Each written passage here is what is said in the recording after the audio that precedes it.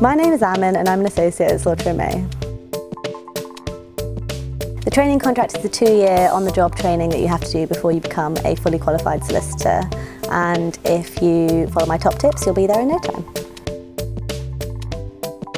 You need to choose the right firm for you, so that means looking at the practice areas that they offer as well as the industries that they cater to, and that could be anything from green energy to pharmaceuticals to tech. You should try to apply as early as possible. A lot of firms recruit on a rolling basis, but if you've found a firm that you're interested in, you should apply even if it's right up at the deadline. The number one reason for unsuccessful applications, apart from poor academics, is poor grammar. So use the tools that are available to you and tailor your application to the firm you're applying to. All About Law is, for me, the best site to go to for information and top tips, and I wouldn't be where I am now without it.